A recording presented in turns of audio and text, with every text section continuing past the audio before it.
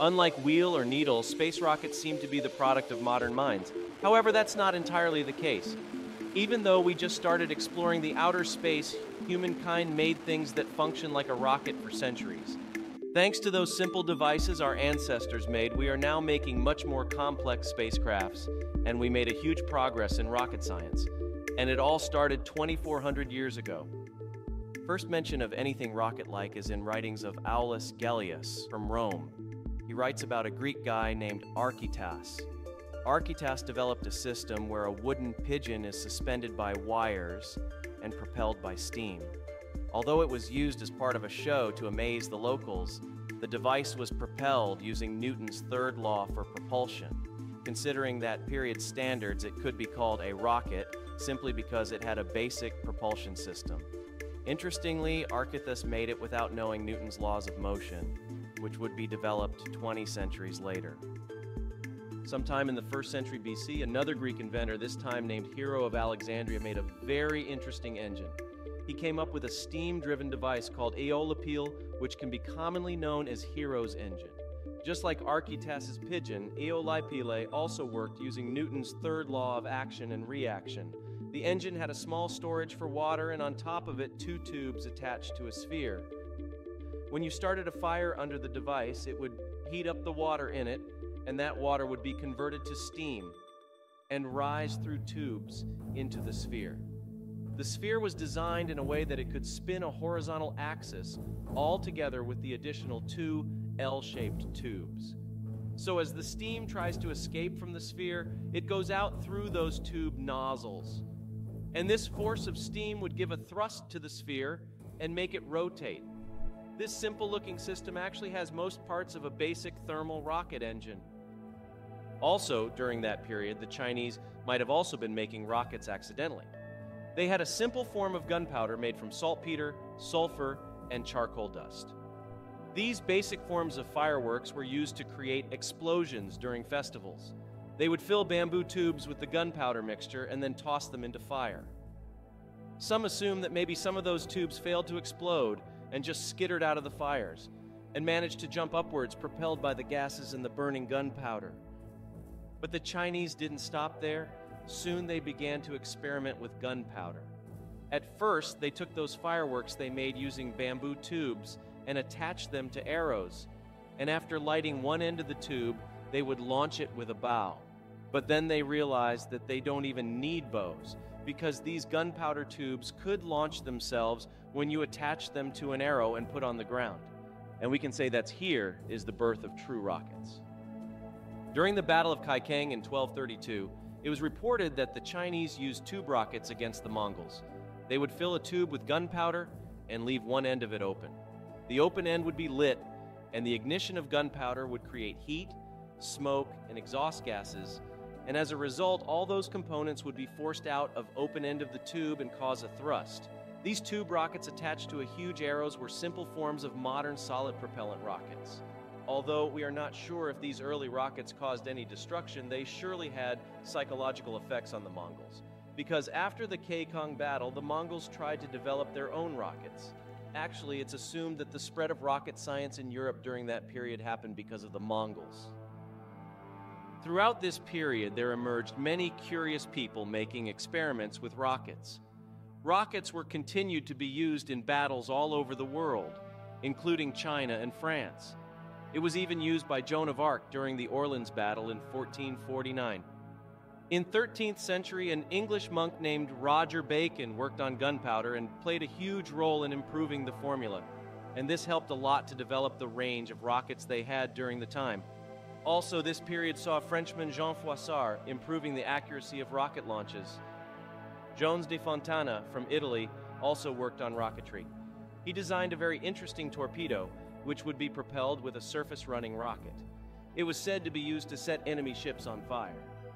There's also a very interesting story during this period about presumably the first attempted astronaut of the world. Jokes aside, there was a Chinese official named Wan-Hu, and he wanted to use rockets as a means of transportation. So he built a rocket-powered flying chair with the help of several assistants. He attached 2 large kites to the chair and 47 fire arrow rockets to the kites. On the launch day, He sat on the chair, and 47 rocket assistants lit the fuses. As he prepared himself for the liftoff, tremendously loud noise was heard. After huge clouds of smoke cleared, there was no trace of Wan-Hu or his rocket chair, even though no one knows what exactly happened. Probably he just blew himself up to millions of pieces. China's neighbor country, Korean Kingdom of Joseon, were also producing gunpowder, cannons, and rockets by the year 1377. In 15th century, they developed a device for launching multiple rockets. The device was known as Munjong Hwacha, and they would fire 100 or 200 rocket-powered arrows at the same time.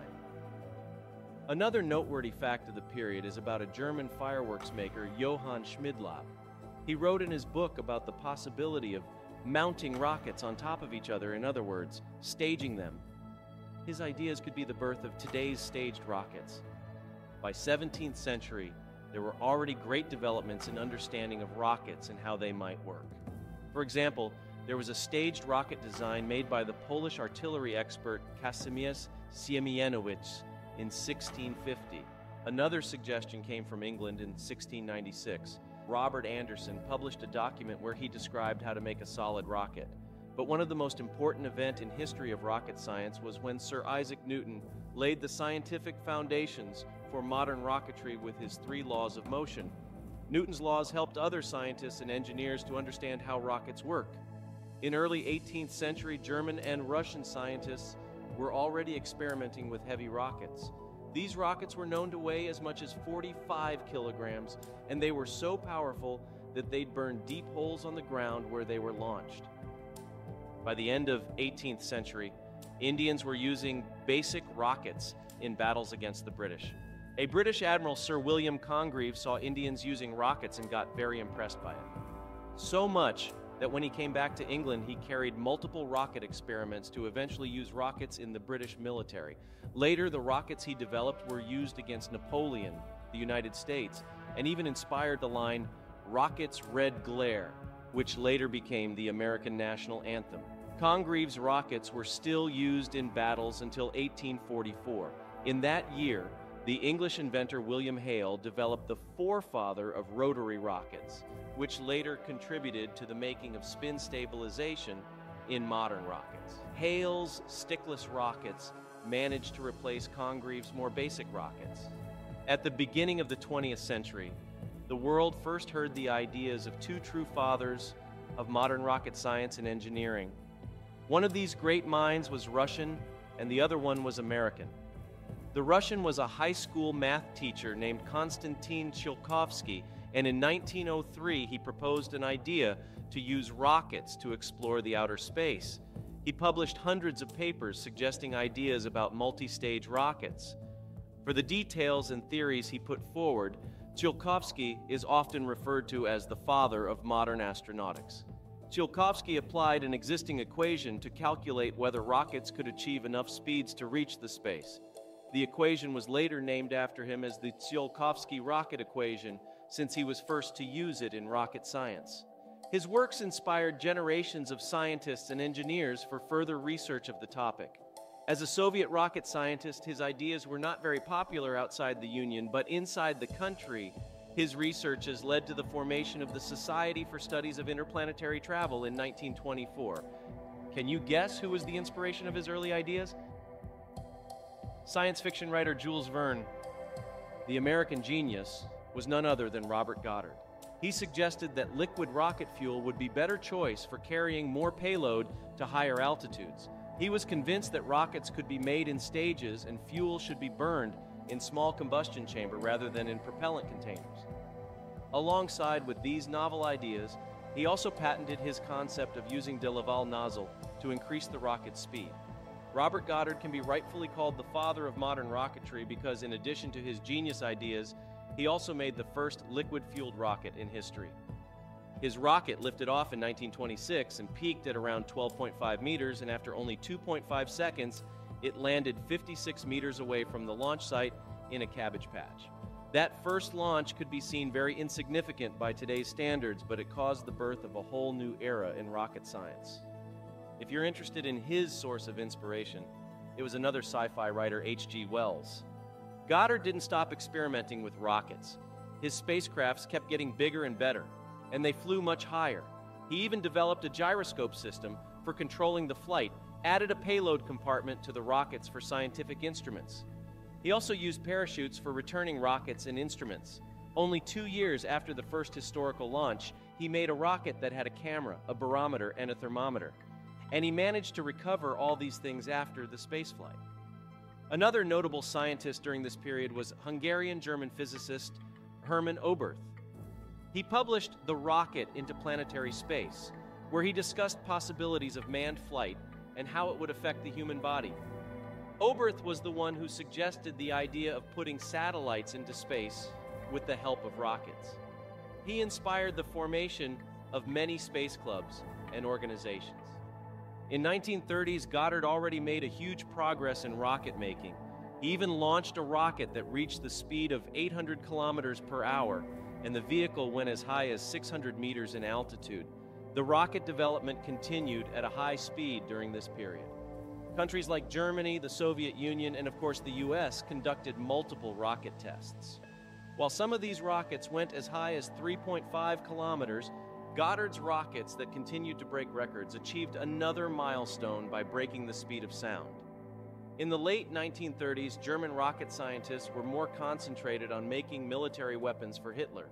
Aerospace engineer Wernher von Braun, who later played a pivotal role in American rocket industry, was then a member of Nazi Party and helped them design the famous V-2 rocket, which was the world's first long-range guided ballistic missile. It was so powerful that it would destroy whole city blocks. Fortunately, though, it came too late in the war to affect its outcome. After the war, some German scientists were captured by the Soviets and the States. Von Braun was with those who were taken to the United States. Throughout the 1940s, both the Soviet Union and the US continued to make more advanced rockets and eventually reached the space. Unfortunately, the rocket genius Robert Goddard passed away from cancer in 1945 and couldn't participate in these experiments. But scientists like von Braun continued to learn from his theories and methods. They used Germany's V-2 rockets as research vehicles to develop new technology.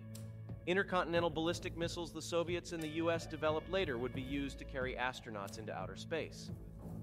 One thing that was still a problem was uncertainty about rockets surviving the atmospheric re-entry. In 1951, it was discovered that a blunt shape, high drag, can protect the vehicle from the extreme heat of the atmosphere. The day that changed the course of rocketry and space exploration forever was October 4th, 1957, when the Soviet Union launched Sputnik 1. It wasn't only the humanity's first vehicle launched into space, but also the first orbital vehicle.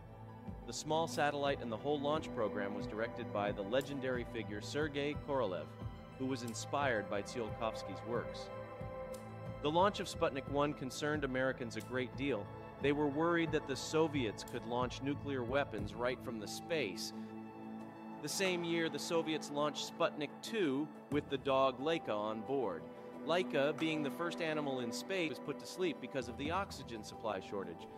While the Soviet Union took the first place in the space race for a while, the US engineers worked even harder. After an unsuccessful launch attempt of the Vanguard rocket, finally in 1958, the US Army launched the American Satellite Explorer 1. Von Braun, who would attempt to make a rocket in the garden as a teenager, was an essential part of this mission. The same year, the States launched its first Vanguard rocket, which is still orbiting the Earth, even though it has lost power. In 1961, the manned era of space exploration began with Yuri Gagarin. Gagarin became the first man in space after he was launched atop the Vostok 1 rocket. The culmination of space exploration was the moon landings the U.S. carried out, and especially the moment Neil Armstrong put his foot on the moon in 1969 as the first man who walked on a celestial body other than Earth. But it didn't stop there. Ever since, several countries have continued the exploration in space by sending humans to orbit, launching spacecrafts to study the planets, and constructing space stations in Earth's orbit to do further researches. Probably during these a few decades, rockets saw a much bigger development compared to thousands of years until the modern era of rocketry. The history of rockets is the history of humankind the history of willpower and hard work. We, the humans, turned simple gunpowder devices into complex 2 million pieces technology miracles and used them to explore the unknown beyond Earth.